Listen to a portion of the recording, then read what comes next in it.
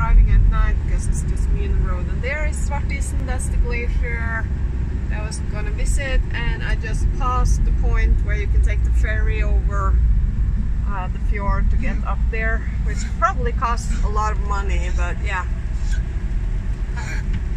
Viewpoint, I guess, here. But they let everything grow up, you know, so you can't really see anything. So yeah, I like driving at night because it's an empty road. I haven't met a car yet. And the only thing I need to be wary of is the birds that sit on the side of the road and grab the earthworms. See there? And I saw a fox earlier. That's the glacier, Svartisen. And then the only reason it's so dark is because it's raining.